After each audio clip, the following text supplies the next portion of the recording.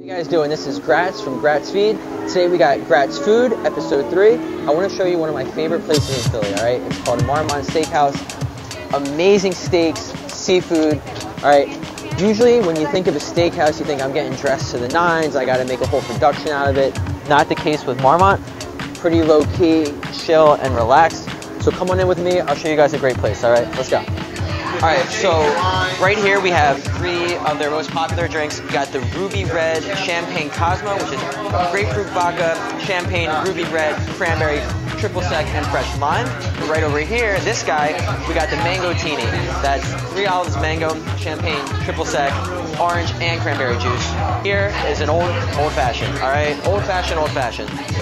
Alright, so let's start with the Ruby Red. Let's try this.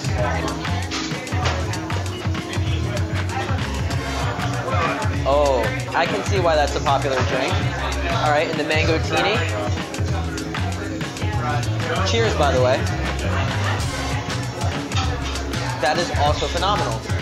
So we're 2 for 2. Let's try the Old Fashioned. I'm not driving home, by the way, so, you know, for those of you at home that were concerned, we're good. Oh yeah, it's gonna be a good night. And then we also have here the fried shrimp, topped with jalapenos. All the sauces are done in-house. Let me stuff my face with shrimp.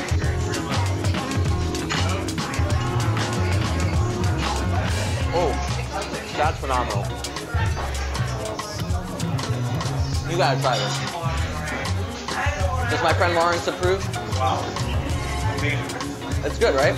I really like this house-made tartar sauce right here. David, thanks for having us at Marmont. You're very welcome. All right. Thanks for coming in. Thank you, man. Question for you. So, sure. How did it start? How did you get involved? Well, over 12 years ago, believe it or not, I was looking for a restaurant to make my own. I've been in the restaurant business 32 years. Okay.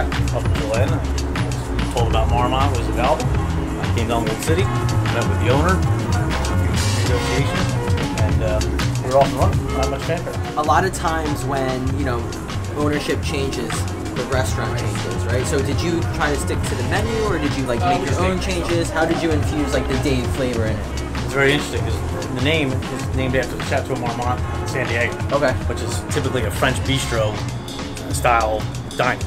And as you can see, I'm not French. I'm Italian, and I like steak and a baked potato, plenty of it. So almost immediately we transformed from a French bistro type food to a steak. So the atmosphere and the idea of the restaurant is really someplace where you can have a great steak and not really get to put a suit and tie on to do it, and or go crazy fancy. It's a very casual atmosphere and with great food. Right. Marmont is something where you can eat 2 or 3 nights a week. It doesn't break the bank. You can enjoy a great steak. It's certified Angus beef, and you know, quite frankly, I eat at those places to do research, and I come out of there saying, why pay 3 times as much for this when I can have it here? Tell me what we have right here. Right here? Yeah. Alright, so this is our 8-ounce filet Oscar. It sits on a bed of mashed potatoes. It is our filet, topped with jumbo lump crab meat and chopped asparagus with a side of olive oil. Okay, let's do it.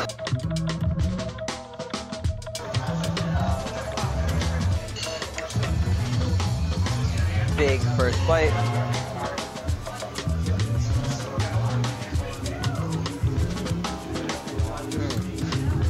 So you thought Gratzfood only did cheesesteaks? We do real steak too. I think this sauce is phenomenal.